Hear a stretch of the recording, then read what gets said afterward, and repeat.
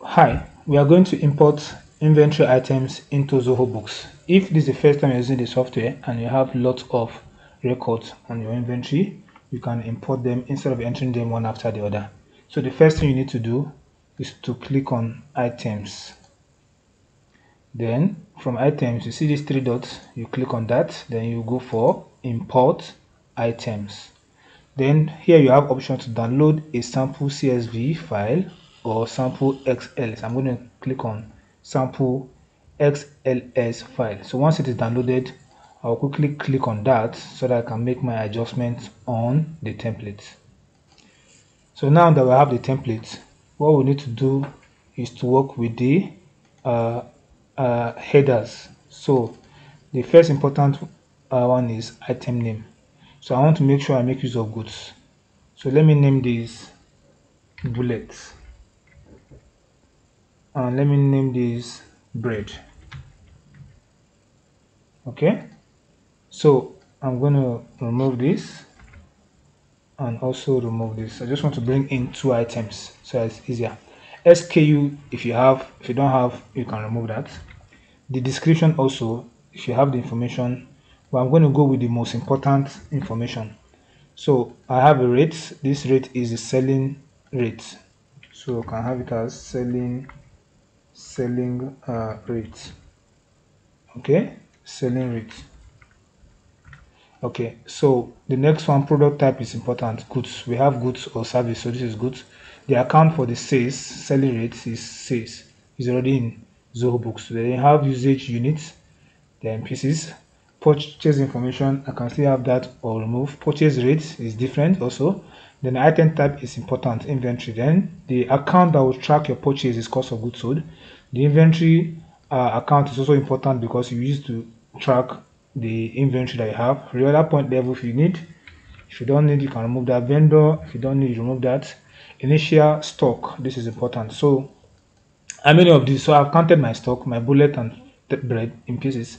So let me say I have 100 and I have 50 for the second one. So the rate, which is the initial stock rate, which is the opening stock, is like the opening stock. So the opening stock rate, let me use 100 and 50 so that we have.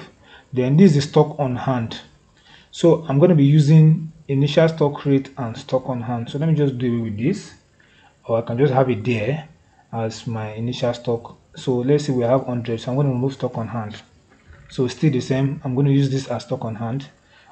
These other informations, I can just do away with them. So I'm left with the most important part of the informations I want to. Then I can just simply go ahead and save as. So let me save as.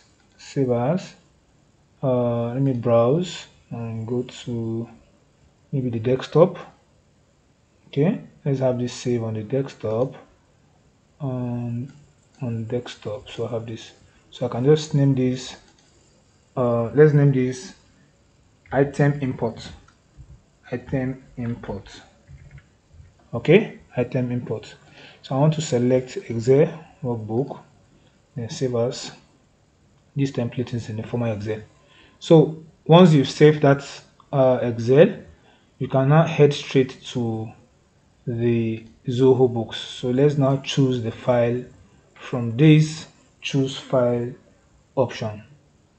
So now it's going to take us to, we select desktop and we can simply just scroll down and select item.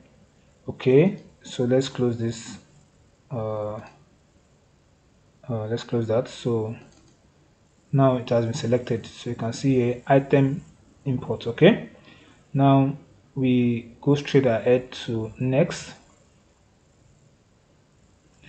Now we can now do the mapping. So the item name is important, SKU, description, rate.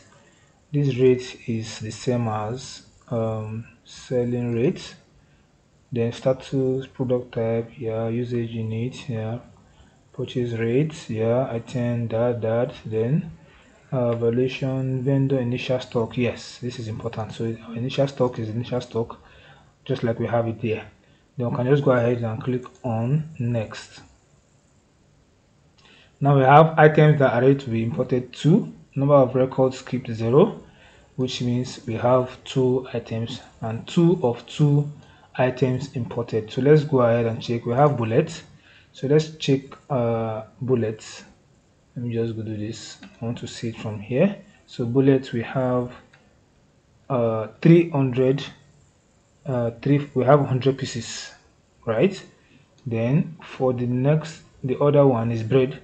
We have, for bread, we have 50 pieces. You see, 100. Then the selling price, the purchase rate, and the selling rates are also here. 370, 350, if I'm not mistaken, for bread.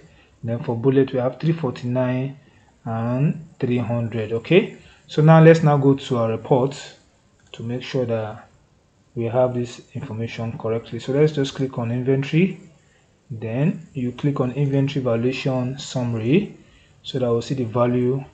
Here we have bread 50, and the inventory asset value is 25. Remember, we have 50 and 50, that is 25. Then if you go to bullets, we have 100 by 100, which is 10,000. So you see, this is the stock on hand and this is the value. So with this, you are able to import your inventory items into Zoho Books, so that you don't have to enter those items one after the other. If you like this video, please share the video, like, and give us a thumbs up, and don't forget to subscribe to our YouTube channel. And so also, please turn on your notifications so that you get notified whenever I make new video. If you have any questions, don't forget to drop it on the comment section. See you in our next video.